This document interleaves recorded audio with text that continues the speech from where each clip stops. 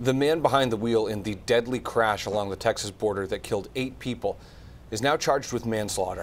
3 of the 10 injured migrants have just been released from the hospital. Police say a driver ran a red light and plowed his SUV into a group of Venezuelan migrants early yesterday morning. That driver, George Alvarez, is now charged with 8 counts of manslaughter. Police are waiting on a toxicology report, but say Alvarez has an extensive criminal history. Investigators have not ruled out whether this crash could have been intentional.